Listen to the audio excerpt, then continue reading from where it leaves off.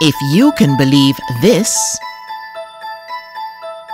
why can't you believe this? Uncle tried to make me have sex. Some mothers don't believe their own children when they say they've been sexually abused, and they don't report it. Remember, if anyone asks to see or touch their private parts, touches them inappropriately, shows them or forces them to touch one's private parts, has sex with them, shows them pornographic material, or deliberately lets them hear or see the act of sex, then it is sexual abuse. Believe your child and report the sexual abuse. For more information about child abuse, contact these agencies. This message brought to you by UNICEF and this station.